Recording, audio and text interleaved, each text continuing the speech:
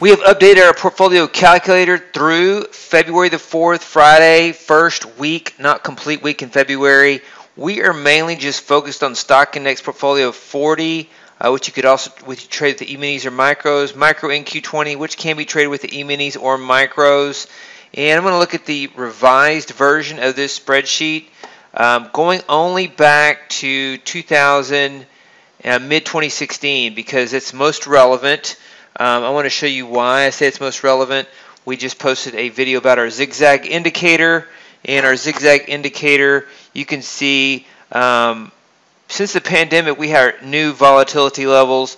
This market right here is nothing like the market prior to mid-2016. This market in 2020 forward is nothing like prior to 2020, but it's certainly not like anything prior to mid-2016. You see volatility start to pick up a little bit in 2016, picks up a lot more in 2018, and really ramps up in 2020 as we're at new index levels. And so we could be in an exhaustion point. This, based on our Zig Zag Indicator intraday, this could be an exhaustion of reversals during the day. We had that, and then it dropped off, and the market was a little easier to trade. And you see it dropping off here. Looking forward to these levels in the 10s, maybe, if we could drop down to these levels in the 10s. And let's look at the portfolio micro NQ20, 3185 drawdown. Going back 10 years, worst case drawdown is 7,000. Going back to mid-2016, worst case drawdown is about 4,000 per micro, 40,000 per E-mini. So you have about a $1,000 risk to worst case drawdown in the micro NQ20, 10,000 per E-mini, and with a potential upside of 3,000 per micro or 31,000 per E-mini. So let's look at the drawdown curve. Let's look at the results here. This is trading one micro. One E-mini would be 10 times that, 150,000, 410,000, 350,000. And we're trading a portfolio setup that was up in January, and it is down in February. So far down in February. It started going down towards the end of January. And you see the drawdown curve, which is a normal drawdown curve, and we're looking at mid-2016 levels. That would take us back to this time frame right. Let me scroll up on this here. So from this point forward, there's not more than about a $40,000 drawdown. If I were to delete the data going back to prior to mid-2016, I keep it going back 10 years because I'm looking at this, and I like. I favor the NASDAQ, but I favor the 10-year outlook as well, a little bit better. So if I'm looking at the stock index portfolio 40, which can be traded with E-minis or micros, 36,000 out of a $50,000 worst case drawdown going back 10 years, and 36,000 out of about 40,000 going back to mid-2016. So we were right there at a good entry level. Could be a worst case drawdown. You want to be able to buffer those, and then also use risk management. You have to have a risk management point where you say, okay, I have to stop for now or scale back. We've scaled back a lot, but you could, if you've scaled back or if you haven't started and you're ready to increase, you could increase for that run up back. You see the very cyclical equity curve.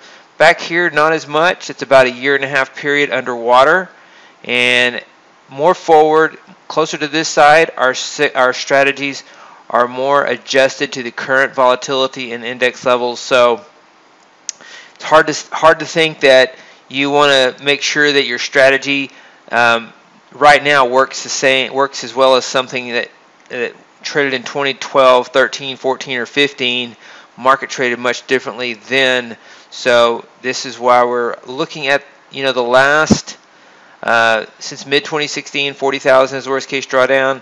And then even going back to this time frame of June 2016, which is almost mid-2016, 50,000. So if you're trading an E-mini, you want to be able to risk 14,000 to worst case drawdown, buffer, wait for a bounce.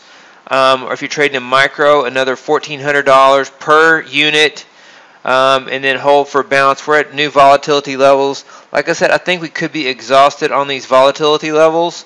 We've had an extreme week with Facebook earnings, Amazon earnings, wild swings. This curve right here is much more elevated and seems to have persisted a little longer since the takeoff point right here to here. it seems wider. So it's lasted longer at these higher levels.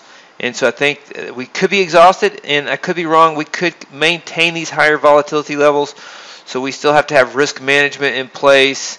And the future is unknown, and a lot of times we're trying to pick market direction, but right now we're more focused on, we're not as concerned about market direction as we are price action and this back and forth level in the market. VIX is low, but the back and forth level is very high, so we'll see if the dip buyers can rally it into a smooth trend, or if they'll finally get crushed and give up, and there'll be a smooth trend to the downside regardless of a higher VIX. So that is the latest of what we're trading, what we've scaled back to.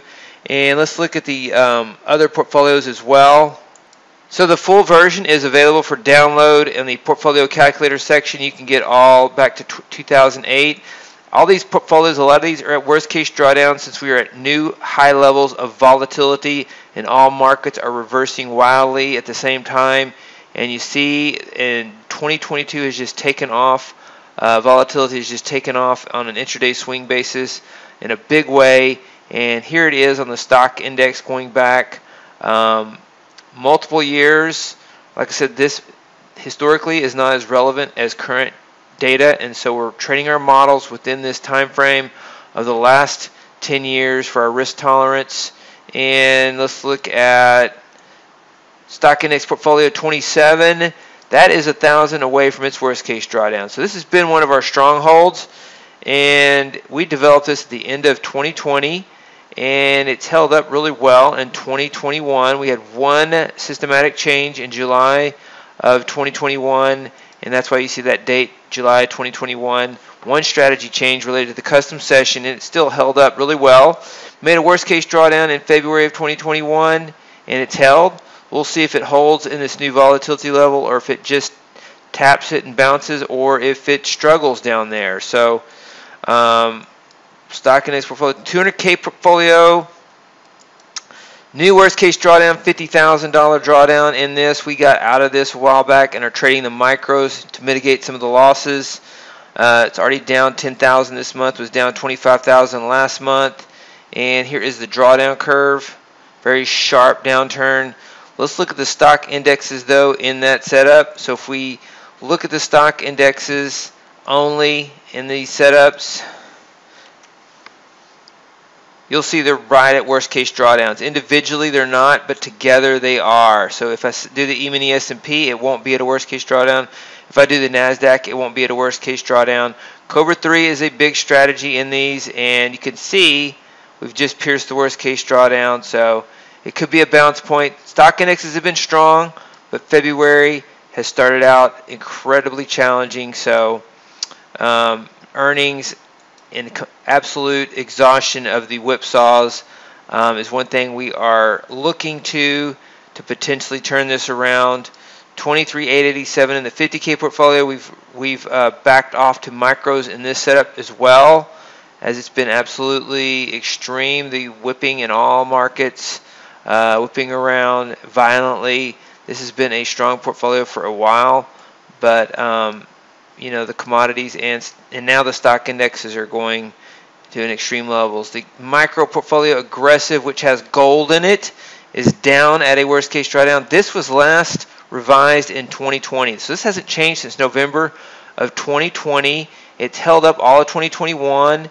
You see it makes incremental worst case drawdown and bounce, incremental worst case drawdown and bounce. New volatility level, we have about the same amount of incremental worst case drawdown, and so it's possible that this could bounce. This has a history of making these incremental worst case drawdowns and bouncing. Even though we've kept it through 2020, we can see this history of how this has performed on the drawdown curve. So it could be a good place to step in here and time these exhaustion levels of these wild swings that we continue to talk about, greater than the pandemic right now. And so let's look at the conservative, micro portfolio conservative, and you see $2,500 is the drawdown on that. And right here, making a worst case drawdown once again on this setup. This setup includes it includes some of the 200K strategies that we had in the past for crude oil as well. So it's got crude oil strategies, has NASDAQ strategies. It doesn't have that many NASDAQ strategies, which has been our strength, is NASDAQ. And so we've updated the micro. We have the micro NQ20 portfolio and the stock index portfolio that we talked about at the beginning of the video that we recommend instead. And so stock index portfolio, this is on the E-minis, divide by 10.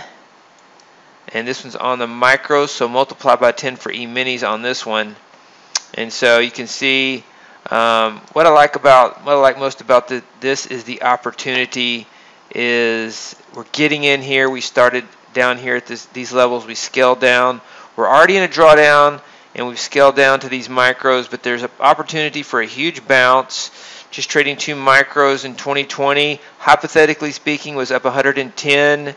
Up 89K trading 2 micros in 2021. Up $4,400 if you traded 2 micros.